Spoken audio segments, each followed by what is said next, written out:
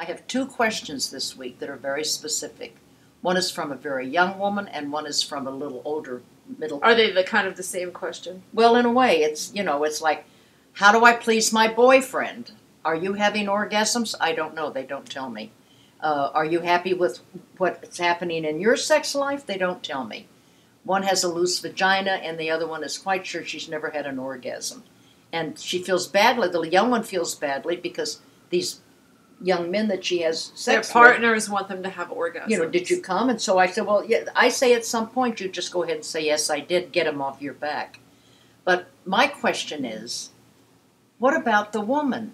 Is she having an orgasm? When you write to me, tell me if you're having an orgasm. Don't wail about how unhappy he is.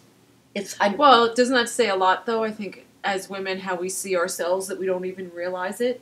Because we're raised and conditioned to be pleasers. Total. And that came out of my essay about my masturbation practice today, is that from meeting you, I let go of a lot of those things, because even though I was an accomplished woman, an educated woman, and an orgasmic woman, you can't help but feel that pull that you have to please.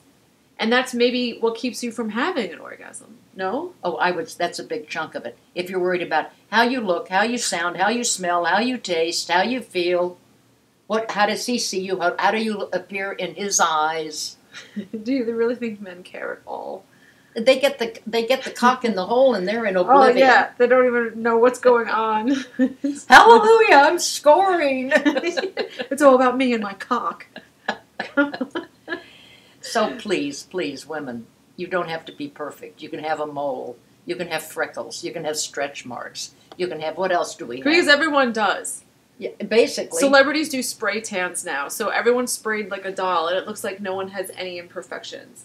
People have told me to get a chemical peel because I have moles. Oh! And it's like, but what? I'm going to singe like a couple layers of my skin off?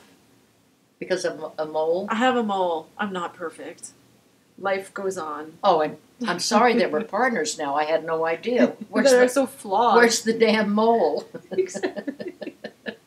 If we're constantly focused on how we appear rather than who we are, we're other-directed instead of inwardly directed. And you're never going to have an orgasm that way. You have to focus on your fantasies. You have to focus on the feelings. Right? Whatever you want. You are it. Everything that is, yes, you have to be the end-all, be-all to have your orgasm. You have to put yourself first. Oh, imagine putting yourself first. Oh, and then they say, well, that's so selfish. No, it's self-full. It's full of yourself. That's what we have to learn. Not it's serving, okay. Not pleasing, not supporting, not substantiating, nurturing, blah, blah, blah, blah, blah. Being full of yourself, because that's the real woman that guys want.